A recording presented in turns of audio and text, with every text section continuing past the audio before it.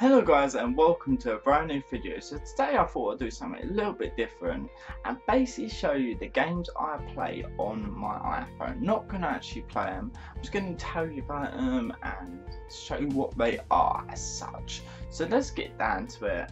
The games I do play is mainly it's like give and take. Don't always play daily, don't always play, but I have them more open to suggestions. If any decent ones come out, I'll just look through and play them. So of course Pokemon Go, play that pretty much if I'm going out and stuff, and just, you know, it gets me active, so, and it takes away time, you know, helps to get a bit more fun in walking. So just walking, listening to music, it adds a little bit more, you know, difference to it and takes time away, makes it go a lot quicker.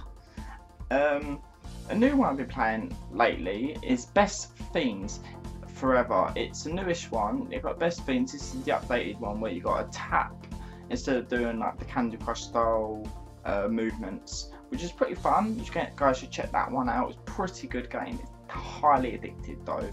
You play it and you just can't stop sometimes. I just keep playing it. Sonic CD, have that on there. It was free app of the week. But I've not actually played it, but it's basically just like the originals but on the phone version. Tap to Riches, it was an ad like some games, and I downloaded it because it looked kind of cool. Bit like Best Fiends as well. It's a tap related game, but it's pretty addictive as well. You just get tapping and you just really enjoy it. So we've got FIFA Mobile, which is obviously in the title, it's FIFA but on mobile. It's decent if you like football, but if you don't, you won't really like it. But it's pretty cool. It's a cool concept, but it does get a little bit boring after a while because it's just the same kind of thing. It doesn't seem to really change much. The next one we've got is Higher Lower, which is basically the popular game where everyone's the Google Higher Lower thing. It's just that, but I've got it on the iOS. And next one is Championship Manager, game I kind of play more regular than some. It's where you obviously manage a football team, bit like Football Manager, but I manage Bolton Wanderers in League One. I'm in the Premiership, won the Premiership, I'm going for the Champions League this season. I will win it. Fit the Hole, game by Ketchup, just downloaded it not too long ago. I have not played it yet, so I can't give you a review on that, but probably be good because I do like the developers. I've played most of the games and they're giving it definitely big thumbs up. Moron Test, Stupid Test and Stupid Test 2.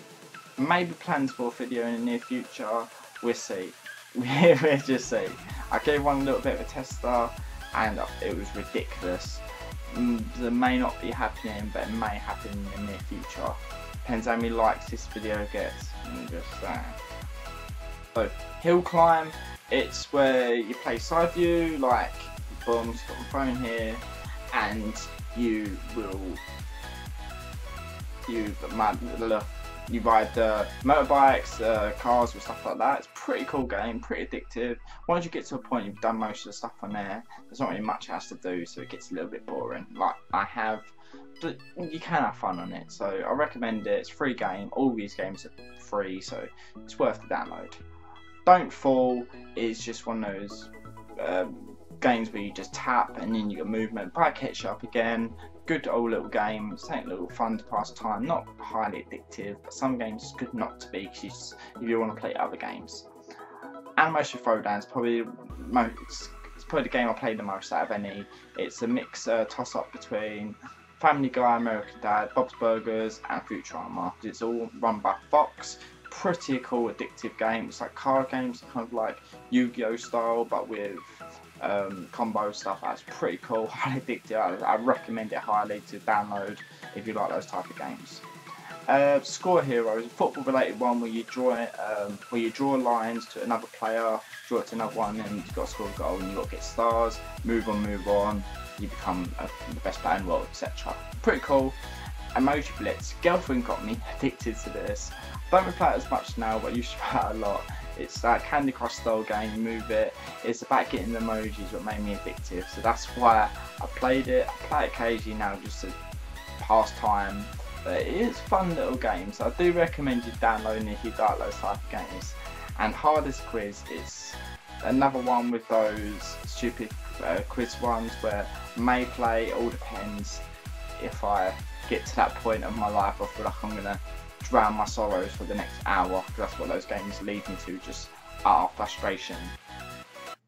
And I know you can pretty much see what's on my phone, but if this video gets let's just say 10 likes, I would do a what's on my iPhone, where I'll go through more in depth of everything on my phone. I know it's a trend that went years ago, but I feel like I can still do it, maybe bring a trend back, you know what I'm saying? And it'd be cool. So 10 likes if you want to see that. And if you have any questions about the games or anything you have seen in this video, put it in the comments down below, and I'll see you guys in the next one. Peace out.